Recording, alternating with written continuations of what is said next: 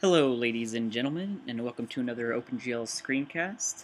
I am David W. Parker, and today we'll be talking about tessellation. I've included a link to Wikipedia on what tessellation is, as well as the Red Book link on how to do it in OpenGL. If you don't want to follow my tutorial, definitely recommend the Red Book still.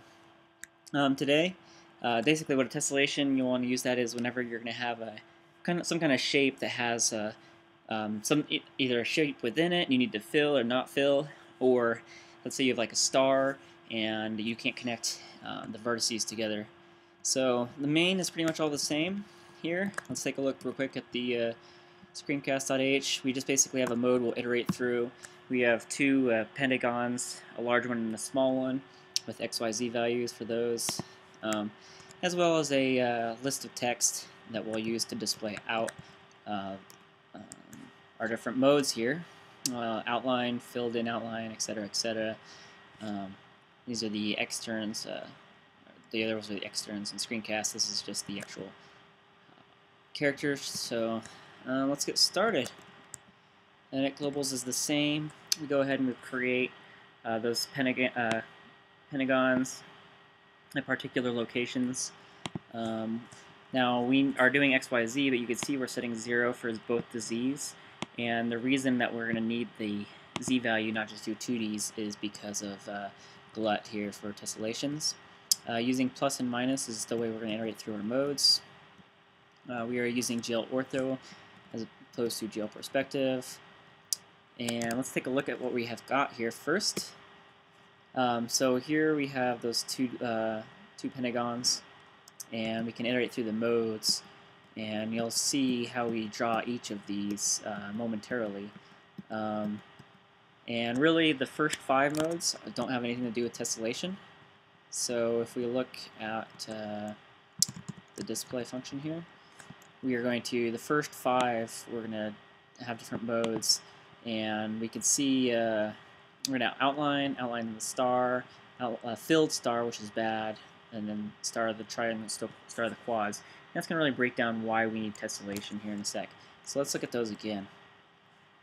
So the first one, this is everything filled in. This is the outline of a star, and it looks pretty decent. Until we get to try to fill it in using the exact same star programmatically, it ends up filling in the entire top, obviously, which is wrong. So you could fix that by using triangles and a pentagon in the middle, and then also trying to use quads. You could do the same thing. See, this is one quad here, second quad up here, third quad, fourth and fifth quad. So let's take a look at each of those first. Well, here's the pentagon.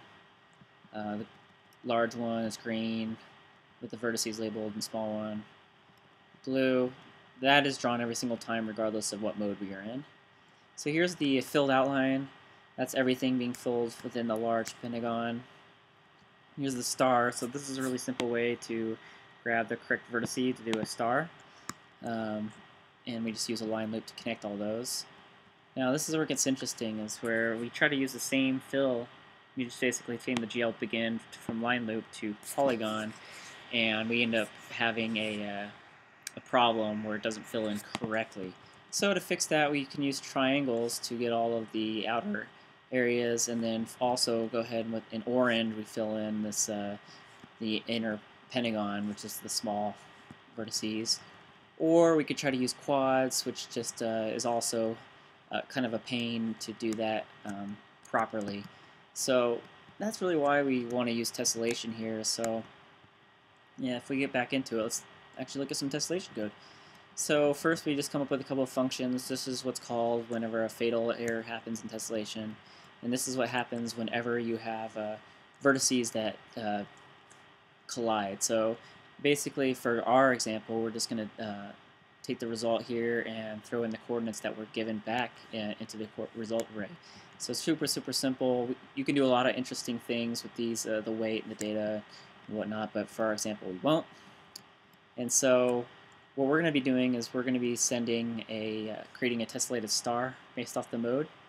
And within the star, you're going to have a question whether to draw the outside star or not, the type, which is the line or fill, whether to draw the inside hole or not, and then a rule for the glue test winding rule. I'm only using positive and odd here, but we also have non-zero, negative, and this absolute greater than 2, greater than equal to. So let's just go back down to the display function again really quick and just see a few of these. So for example, we're going to have a star, it's line mode with no hole, and it's positive rule. We're going to have a star, fill mode, no hole, and it's positive mode. So let's take a look at 6 and 7 real quick. And as soon as this loads. So here's 6, that's just the positive with the outline. So that's this one. And then positive fill is just the fill and star. So already super simple. Now let's look at the next set here. These are going to be odd as opposed to positive. So the biggest difference is this middle area isn't filled in for the odd here. And then with tessellations, every other area is filled in, basically. So for odd anyway, these sections are filled in. If we had another circle in here, it would also be filled in this particular example. And that's 8 and 9. 10, we go ahead and say yes to having the hole now. So as you can see with hole, ends up basically only thing is it ends up coloring the outsides in addition to the other one. Fill is pretty much the same. Odd with hole ends up being looking like positive with hole. So those are the same.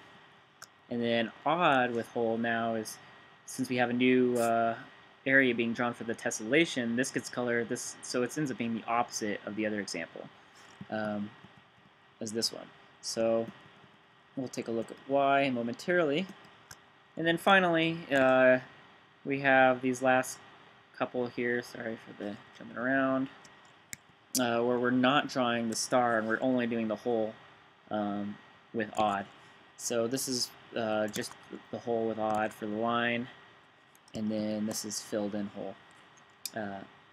So let's go back and take a look at what the actual tessellated star does, and just walk through the code. It's pretty simple. We use glue tessellator and create a new tessellator object by going glue new tess. We set the polygon mode to GL line or GL fill. If it is GL line, then we want to set a line width. And then now we need to set the property. And so for this, we need to just give the rule on that tessellated object. Next, we have a number of callbacks we do. When the tessellation begins, when it ends, we just call begin and end just like normal.